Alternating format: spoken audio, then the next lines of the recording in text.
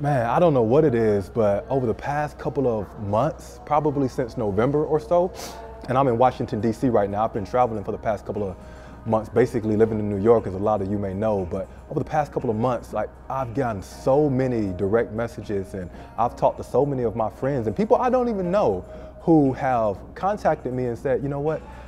I'm ready to quit my job. How do I leave my company? How do I kind of take the leap and turn your hustle into your full-time job and passion to begin generating income? And obviously, I'm a founder of a real estate technology company. We went through Y Combinator, and so we've generated some success. And I had to leave my job, and so I know that it can be really difficult and kind of making that decision. And so when people ask me how to make that decision or kind of what they should do, the first thing I say is, listen, this is just my judgment. I only have one perspective, and I can't tell you what to do. It's a really personal decision, but I can share a framework on how I think about it.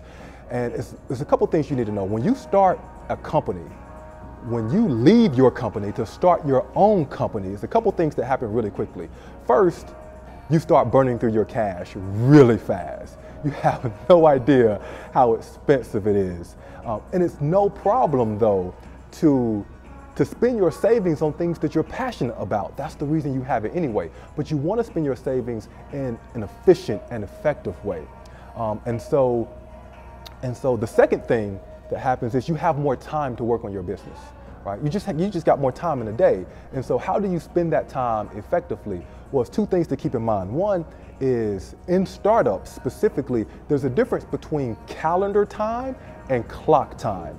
Calendar time is when you have long periods of time between major progress or milestones, right? So it could be you're waiting on yourself to make a decision. You're waiting to get an introduction to a potential customer. You're waiting to talk to that customer after you've scheduled that interview. You're waiting on research or results to come in. And during calendar time, progress actually looks like waiting, right? Progress looks like waiting when you're in calendar time.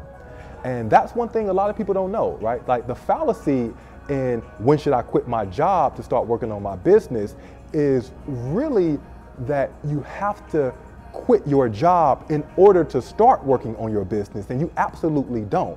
There's a lot of things in calendar time that you can do that you don't need 8 hours to do. You can do over your lunch break. You can schedule meetings with people, with potential customers, over your lunch break. You can wait on results to come in from a research study over your lunch break. You can do customer development over your lunch break or at night before you go to work. So you don't have to quit your job to do that.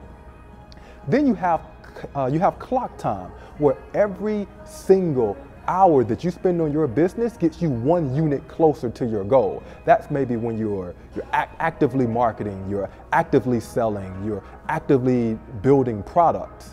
That's when you need more time, you just need more hours in a day. And the more time you spend on the business, the more progress you're going to make, the quicker you're going to get to your goal, the faster you make money, the faster you kind of expand your contribution to the world, and you can get rich or you can have this great contribution, right? That's clock time. The problem is that a lot of people quit their job when they're in calendar time and they are at home twiddling their thumbs. The bad idea in that is that you have real responsibilities. You have a wife, a husband, you got kids who need clothes, and you got a shop who likes to shop, and you have all this stuff going on. And so you need to be responsible and take affordable risks.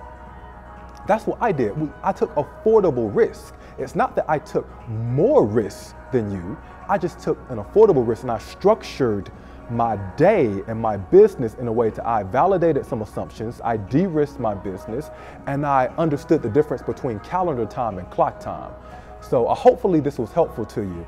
And if you want to talk to me, if you want to chat, every Saturday or so, I block off about an hour in my day, and I talk to people just about startups and the life, my life and how it's changed since I've started a company. So if you want to just chat about that, I would love to sit and talk to you and really give you some encouragement and help you think about the right way, maybe not the right way, I'm a little hesitant to say that, but the way I went about it. So one thing about these videos that I make and just all of my advice, just keep in mind that I'm only one person. It's your life. You have to make your own decision. And this is a really personal choice that you have to make. Right? So listen to what I have to say, listen to what everyone has to say, but never do what they say just because they say it. At the end of the day, it's your business, it's your life, and it's really personal. And screw everyone who may not like your idea, or may not think your idea is good. The only people who matter are the people who pay you money, who give you money, customers, right? Optimize for customers. Don't optimize for media or what your friends or family have to say. The reality is they don't know anyway. You know your market better than anyone else. You have the right product instincts, right? I just want to give you some encouragement to say, get out there, do it. If you want to talk about it, then just like message in the comment section, hey, let's talk. Because I get so many DMs now, I don't often check them. So if you would just message and put a message in the comments to say, hey, Hassan, I would like to talk to you, then I'll be more than willing to set aside a 15-minute block on a Saturday when I'm back with my lovely wife in the Washington, D.C. area. So look forward to chatting with you soon, and hopefully this was helpful. And if it was, feel free to share it with people, because this is one of the things that I want to do, to share my experience with folks and elevate the brand of Smart Alto. So look forward to talking to you soon. Thanks.